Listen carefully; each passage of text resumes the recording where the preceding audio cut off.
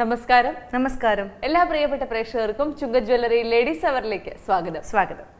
നമ്മൾ പലപ്പോഴും പല ചരിത്രങ്ങൾ പഠിക്കുമ്പോൾ ഓരോരുത്തർക്ക് ചില വ്യക്തികളോടുള്ള സ്നേഹത്തിന്റെ അഗാധമായ പ്രണയത്തിന്റെ കഥകൾ നമുക്ക് മനസ്സിലാകാറുണ്ട്. അതിലെ ഏറ്റവും ഉത്തമ ഉദാഹരണമാണ് നമ്മൾ താജ്മഹൽ. മുംതാസിന് വേണ്ടി ഷാജഹാൻ നിർമ്മിച്ച താജ്മഹലിനെ കുറിച്ച് പഠിക്കുന്നത്. എപ്പോഴും താജ്മഹലിന്റെ വിസിറ്റേഴ്സിന്റെ എണ്ണം കപ്പിൾസ്, ന്യൂലി മാരിഡ് കപ്പിൾസ് അല്ലെങ്കിൽ എന്താണ് പ്രണയിതാക്കളായ കപ്പിളുകൾ, ഇങ്ങനെയുള്ള ആൾക്കാരാണ് താജ്മഹൽ പോകുന്നത്. കാരണം താജ്മഹൽ ഒരു മോണ്യുമെന്റ് ഓഫ് ലവ് ആണ്. ഒരു ഭർത്താവ് തന്റെ ഭാര്യയ്ക്കിടെ മരണാനന്തരം സ്നേഹം കൊണ്ട് പണിതു കൊടുത്ത ഒരു സ്മാരകമാണ് താജ്മഹൽ എന്ന് പറയുന്നത്. പക്ഷെ ഇത്തരം പല ചരിത്രം ശ്രദ്ധിക്കുമ്പോൾ അല്ലെങ്കിൽ പരിശോധിക്കുമ്പോൾ നമുക്ക് മനസ്സിലാകുന്നത് പൊതുവെ പുരുഷന്മാരാണ് സ്ത്രീകൾക്ക് വേണ്ടി, തങ്ങളുടെ പ്രിയതമകൾക്ക് വേണ്ടി ഇത്തരത്തിലുള്ള സ്മാരകങ്ങൾ പണിയുന്നത്. എന്നാൽ അതിന് വിഭിന്നമായ മറ്റൊരു കഥയുണ്ട് അല്ലെ? ഒരു സ്ത്രീ തന്റെ ഭർത്താവിനോടുള്ള അഗാധമായ സ്നേഹത്തിന് പുറത്ത് ഭർത്താവിന് വേണ്ടി ഒരു സ്മാരകം പണിയുന്നു.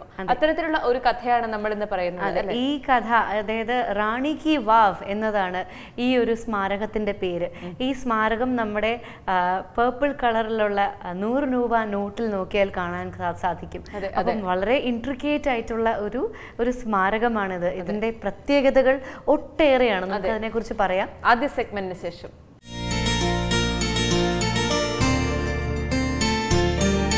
നമസ്കാരം, ഞാൻ സിന്ധു. ഞാൻ ഇവിടെ ചെയ്യാൻ പോകുന്നത് ചിക്കൻ പോപ്കോൺ.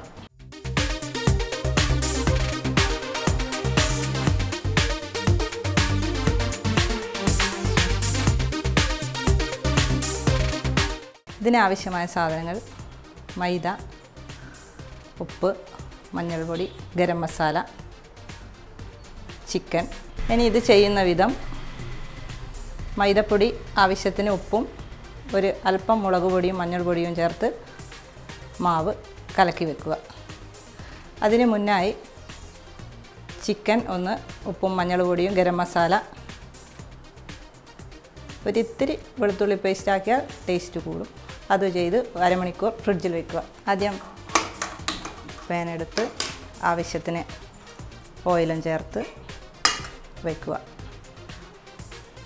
ഓയിൽ നന്നായി ചൂടായതിന് ശേഷം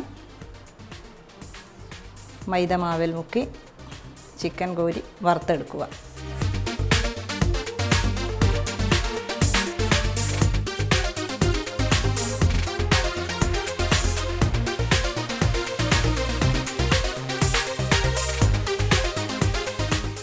നല്ലവണ്ണം എണ്ണ ചൂടായതിന് ശേഷം മാത്രം ഇടുക.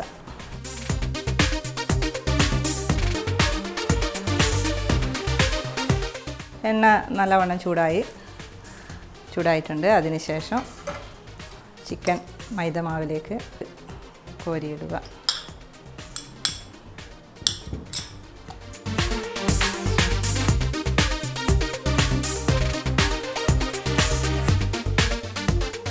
അതിനുശേഷം ചിക്കൻ ചെറുതായി കട്ട് ചെയ്തതായിരിക്കണം, എന്നാലേ അതിന് ടേസ്റ്റ് ഉണ്ടാവും, വേവൽ ശരിയാവുകയും ചെയ്യും. അതിലേക്ക് ഓരോന്നോരോന്നായി വറുത്തെടുക്കാൻ ഇടുക.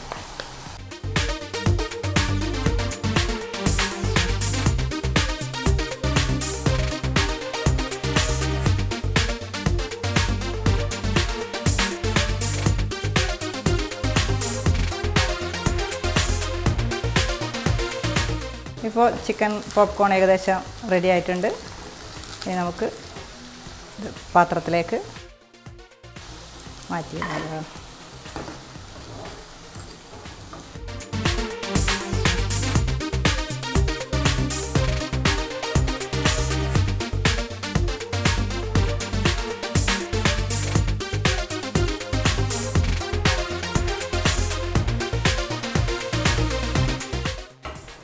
മാറ്റിയിട്ടതിന് ശേഷം അല്പം ടൊമാറ്റോ സോസ് ഇതിൻ്റെ മേലെ ഒന്നിട്ട്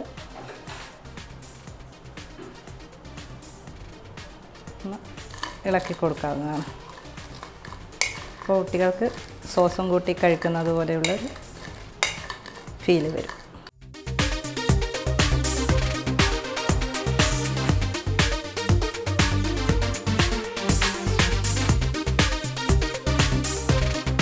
ഇത് വളരെ ടേസ്റ്റ് ഉള്ളതാണ്.